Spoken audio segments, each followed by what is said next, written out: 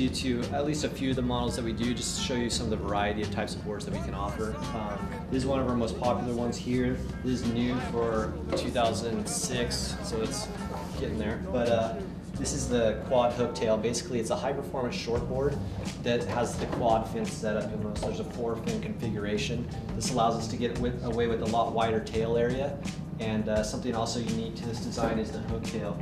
And basically what it allows us to do is have the length of the board. You know, this is a 6'1", so it's going to ride like a 6'1". But the second you're up in the lip to do a maneuver, you're pushing off a lot less surface area. So we're able to get away with width in the tail, which gives you speed, but there's a lot less area in the back section of the tail there, so it just performs really good. Definitely one of our more popular boards that we do.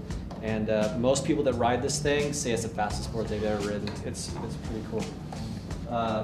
One of the standards upon which the company was based and that we continue to build all the time is the X3 model. Also just your high performance shortboard, you know, fairly standard, although there are a few things that we do to get a really good performance for a wide variety of people. This is probably one of our best sellers for sure. It's kind of like your go-to board for every kind of day. The next really popular one is the M16 model. It's basically an extension of your everyday shortboard. It's designed to perform exactly the same way, but in surf that's a little bit bigger, a little bit heavier, a little bit faster.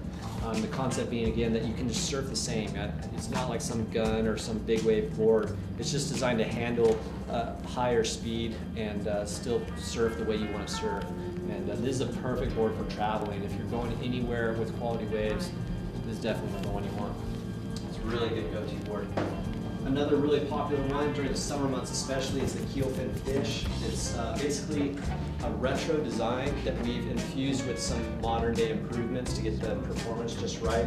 This is a really popular model. You'll notice one of the biggest attributes to the board itself is how wide it is and these types of fins.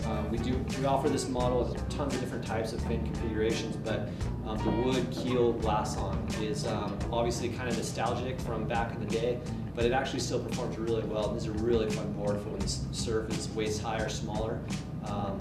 If you don't have one in your quiver, this is definitely a really good board to have because it'll get you out there even when the surf is pretty small, which around here happens a lot.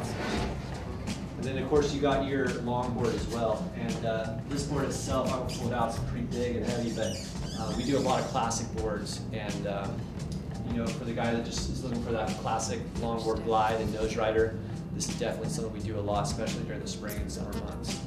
And that's it.